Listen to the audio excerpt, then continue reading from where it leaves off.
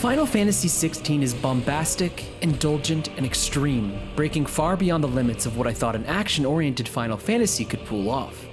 It represents a pivotal shift for the series, ditching any semblance of turn-based move selection, active time battles, or anything else in its history, in favor of a fast-paced, extravagant, combo-heavy combat system that continued to grow more robust throughout my 60-plus hour journey.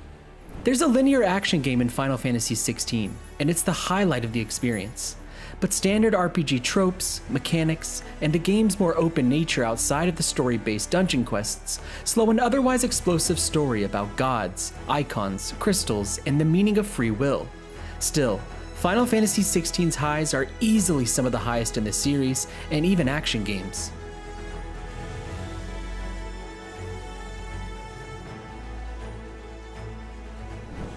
The legacy of the crystals has shaped our history for long enough, reads the tagline of Final Fantasy XVI. It's a theme you'll see talked about and around throughout the game. Narratively, protagonist Clive Rossfield and his gang of outlaws, which includes Cid, Jill, and many others that make up the excellent cast, are revolutionaries. In more ways than one, they set out to topple pillars of Valistean society that have only strengthened throughout history, looking to reshape life on the continent. The story begins as a revenge tale against the backdrop of slavery.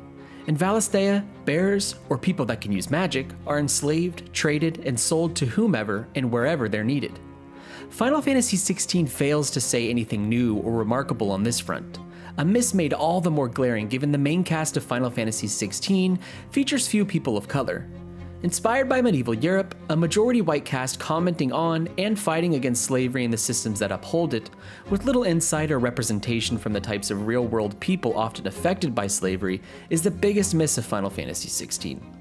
The story eventually drops that discussion to focus on other, more general pillars of Valistean life that must be toppled, and it's here that the story shines. Though sometimes a little too close to its Game of Thrones inspiration to feel original, the voice cast behind these characters commits to every beat nonetheless, and it works. I was a fool to believe you might have changed. The only person I feel sorry for is you! Final Fantasy fans and enthusiasts of series like Kingdom Hearts, who love a dose of cheesy love in their stories, both romantic and platonic, will enjoy how Final Fantasy XVI plays out. Final Fantasy XVI's story is strengthened by a visual style that, at times, is gorgeous, although there are areas where I am less than impressed, even disappointed. NPC models, especially those of non-main characters, are often plastic and stand in stark contrast to the main cast. Performance mode struggles to hit 60 FPS, but even when it does, it fails to remain consistent. Final Fantasy XVI is more stylized than realistic, very much medieval Final Fantasy. When the visual pieces, like the UI, environments, and flashy combat effects blend, the entire visual presentation shines. However, it's sometimes hard to see through it all to understand what's happening.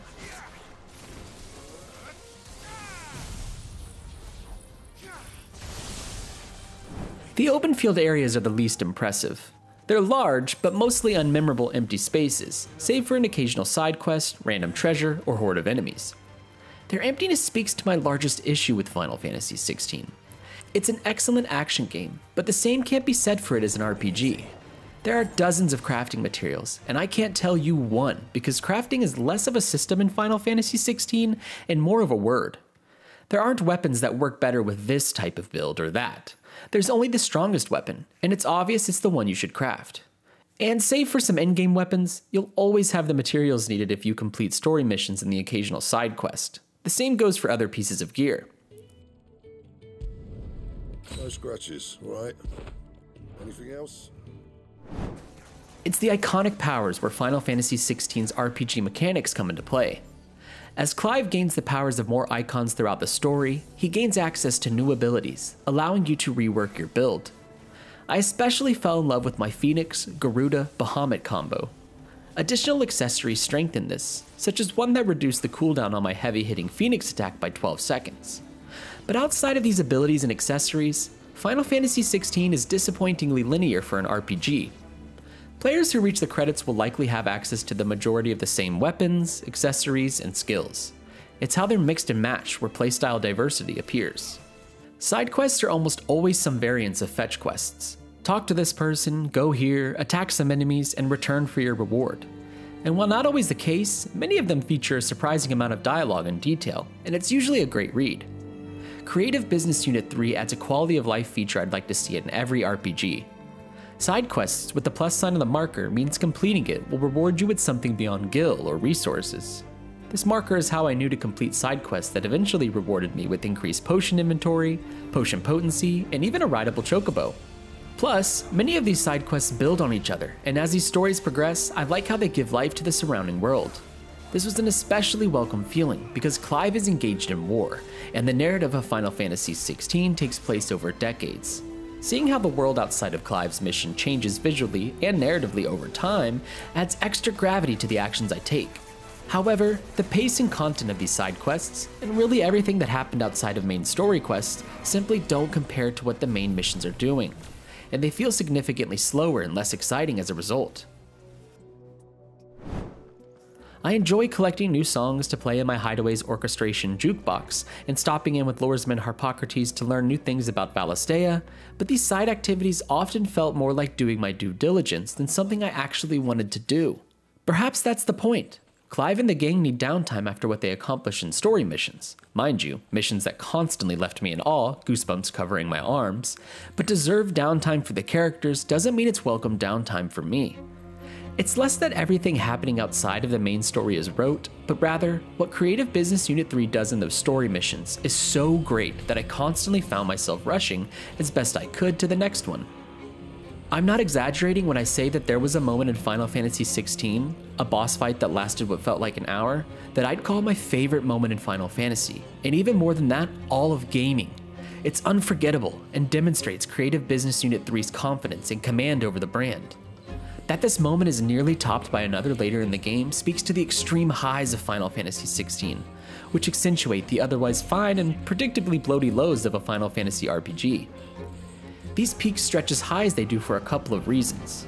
Creative Business Unit 3 has created my favorite action combat system to date.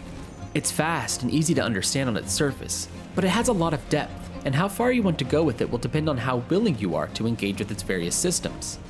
Adding in iconic abilities only heightens the action, and I found go-to ability combos I relied on to stagger and ultimately defeat even the toughest of enemies. Controlling the Ifrit icon during set-piece moments wasn't as varied as I would have liked from a gameplay perspective, but the spectacle surrounding these moments makes up for it and then some.